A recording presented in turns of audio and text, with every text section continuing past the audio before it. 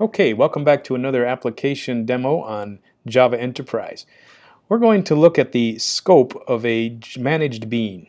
So I'll show you what that means in concrete terms. There are basically three types of scopes that we're going to use. One's called application scoped, request scoped, and session scoped. And how they are different is how they handle the variables in their associated beans. So I have three web pages here, and I have three beans that are backing behind them, same names. So first of all, let's see what the application does. So I'm going to choose application scoped and run it, and hopefully you'll see the purpose behind this. So an application scoped, it says here you can run this app in different browsers. So I'm going to choose Chrome and Safari. And what we should notice is that they share the same click value. For instance, when I click here on increment, you can see it's counting up 15, 16, 17, 18, 19. Now, if I were to take this same URL and bring it over to another web browser, such as Chrome, and let's see, I'll make a new tab, and let's paste in Go. The value starts at 20 and 21. So different web browsers share the same value of the click variable. And so that's application scoped. Let's close those two. Now we have something called session scoped. So if I open up the session scoped demo and I run it, I get 15, 16, 17. It looks very similar. However, if I were to take the URL and bring it into another web browser such as Chrome, and let's paste and go, you can see that it starts at 0 on here, and so I have a different version of the value for the clicker. Over here it starts at 20, 21, 22. On Chrome it's on a different counter. And so that is indicating that these are on a different scope. These are session scoped. The last demo that we're going to look at is called the request scoped, which means it's going to reset the counter every time I click the button. But let's get coding and you'll see what I mean by the different scopes. So more complicated to see it in the abstract, more clear when you have a concrete example. So I'm going to start a new dynamic web project. So let's call this thing counter clicker. I'm going to have to name mine version 3. I've already made 2 of these, so I have to have a 3 in my name. First thing in counter clicker is we're going into the Java resources and I'm going to create a new package. I'm going to name mine beans. Inside of there I'm also going to create a new class. So let's come up with a name for this class. It's going to be called counter clicker application scoped.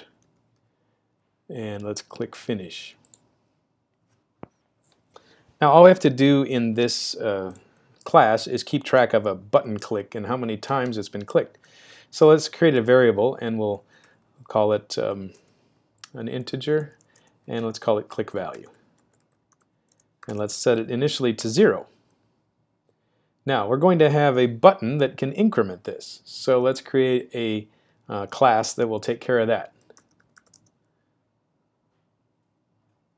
So inside of the increment, we're just going to take the click value and do a double plus on it. So it's going to increment it by 1. Now, this is arguing that we don't have a return statement. This is expecting to return a string. The return value is the value of the next page that the app should show. So let's call it click form application scoped.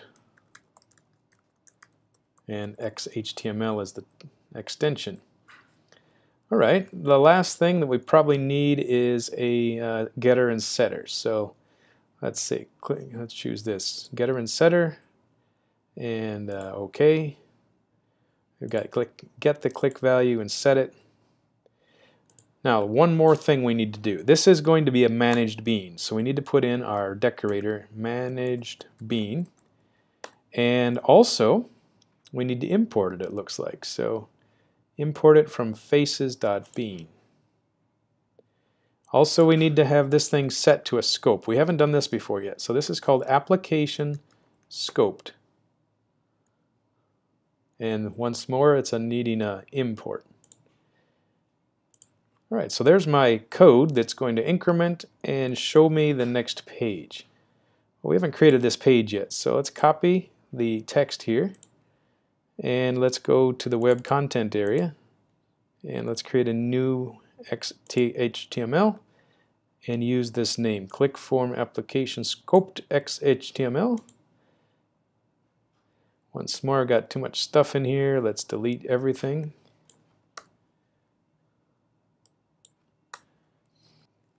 Basic stuff to start off with. We got a body and a head. So inside the body, the first thing I have to do is tell a message. So we're going to put a description in here. And then after that, we're going to put in the actual name. So counter value. And let's use our managed bean. So that's a £, open bracket. And I'm looking for the managed bean. It doesn't show up. Notice I haven't saved the results up here. So let's go back to our bean and let's save the changes there. Switch back to our form. Try this again. So pound, open bracket. There it is. We've got ourselves the bean and a period. We have methods such as increment, and we have properties such as click value. I want the property. So what kind of message do I want to tell this? This was the message you saw earlier. We're going to say this is application scoped. Okay, so I put in a message that says run this URL in different browsers. You should see that they all share the same click value. Use this scope for objects that share the same value between users, such as a database access value, a common inventory system value, time or global message.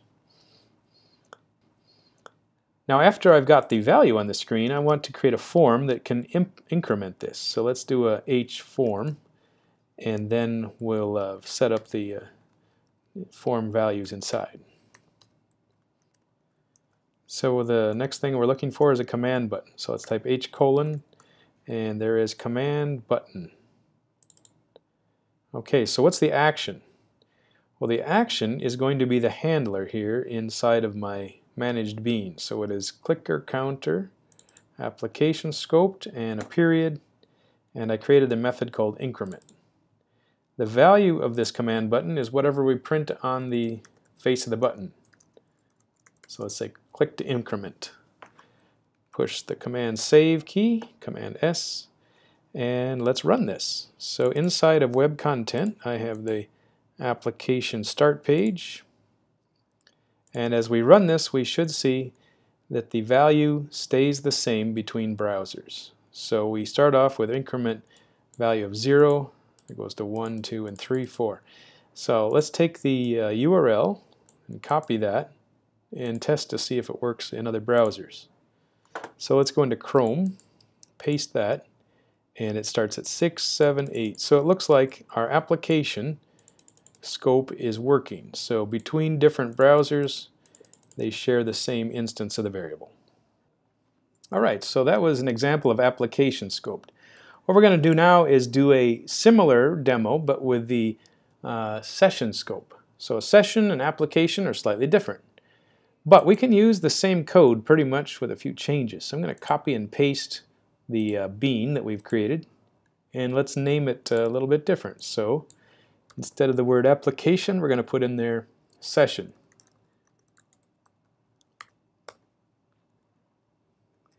So let's go look inside the code here for session scoped, and it looks like it's automatically renamed the method here, and the scope is going to change. So instead of application scope, it's going to be session scope.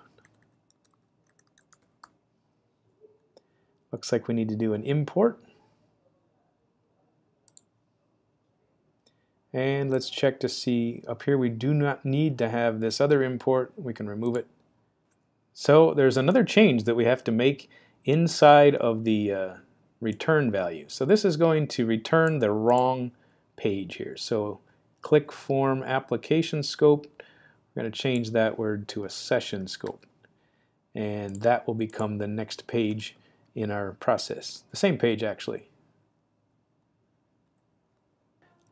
Now we're going to have another form that will respond to this bean. So let's do another copy and paste.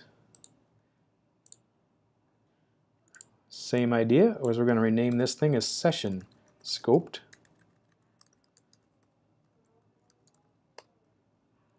And inside of session scoped, let's see if there's changes here. Once more, we're going to have to change the whole introduction message. So we'll type out another message so that it's different. It should say session scoped. Run this URL in different browsers. You should see that each session, or user, has its own version of the increment variable.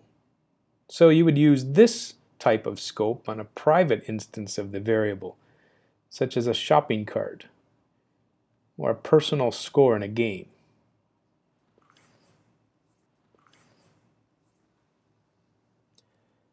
All right, now we got to rename these two instances of a bound variable.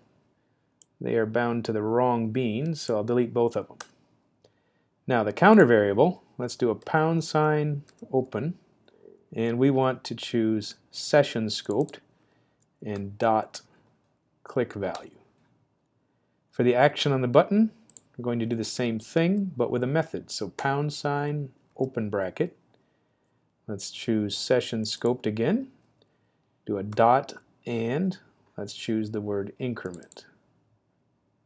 All right, so it looks like we're ready to run this. Let's do a right click and run as, and click finish. We should see ourselves a new message. It says session scoped, run this URL in different browsers. So we'll try it in this browser first of all, and it looks like it's counting like normal. We're up to 10 now. However, if we were to take this URL and copy it, let's take it into Chrome now, and let's make a new URL or a new tab and paste it. Now it starts over at 0. So this one comes from 0 to 1 to 2 to 3. Over on this page it's going from 10 to 11 to 12 to 13. If I were to open up Safari and let's paste in this same URL, it starts over at 0 again. So this means that every session or every user that logs in every web browser, every distinct part has its own set of click values. So this one goes up to 15. This one over here starts at 4, continues to 5. Now, however, though, if I take this Chrome browser and I duplicate the tab, so let's do a right click and duplicate, notice it keeps going at 15, 16, 17, or if I even open a new tab and paste, it continues on at 18. So the counter is shared between tabs on a browser, but it runs an independent copy of itself between browsers. So that's what a session scoped variable looks like. Okay, so we have one more to worry about. We have application scoped as an example, session scoped, and the third one that we're going to do is called a request scope. So let's start with the process again of copying and pasting one of our beans that we have and just change a few values. So the new value is called request scope. So let's go into the request scoped bean and name a few things. So first of all, obviously this line, number 7, has to go, and we're going to rename it as request scoped. Now this is actually optional. Everything is a request scope if it doesn't have anything listed, but we're going to put it in anyway just to be specific. Make sure that you import the right library here. So I'm looking at javaee faces bean request scoped. If you have the other one, it won't work. It looks like this one can be removed, so we'll remove the application scoped item. Okay, double check your work there.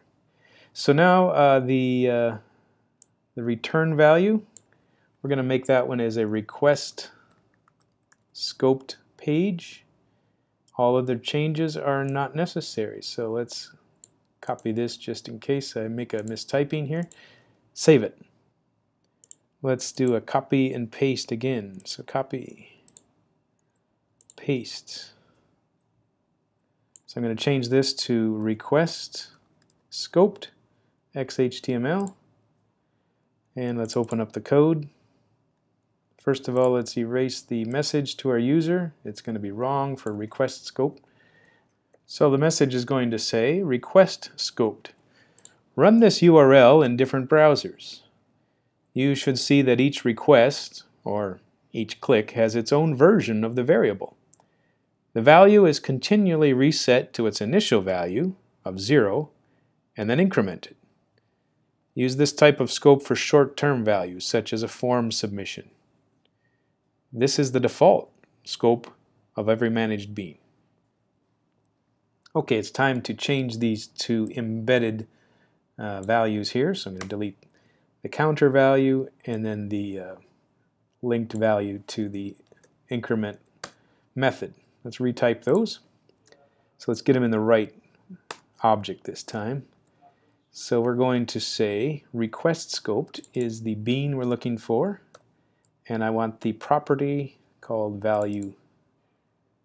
And then inside of the action, let's type in # open, and we want to use the request scoped again, and we want the method called increment. Let's see what this runs like. So run as, and let's demonstrate that this is different. So now it's a request scope. If I click here, it goes to 1. It appears that it doesn't go any higher than 1. So the reason why is because the value is continually reset to its initial value of 0 and then incremented. So if we were to look at a Chrome tab, for instance, let's close the previous Chromes and open a new tab. So I want to copy the request scoped and put it into this tab here. It starts at 0, increments to 1. Click it again, it resets to 0 and goes to 1. So it never gets any higher than 1, it appears. So the request is the scope that is short term. Every time you click the form, you get a new increment of 0. So that brings us to the end of this demo. We've got 3 different scopes: application, request, and session. There are other types of scopes, but those are the 3 most common, and this will be used in our next assignment.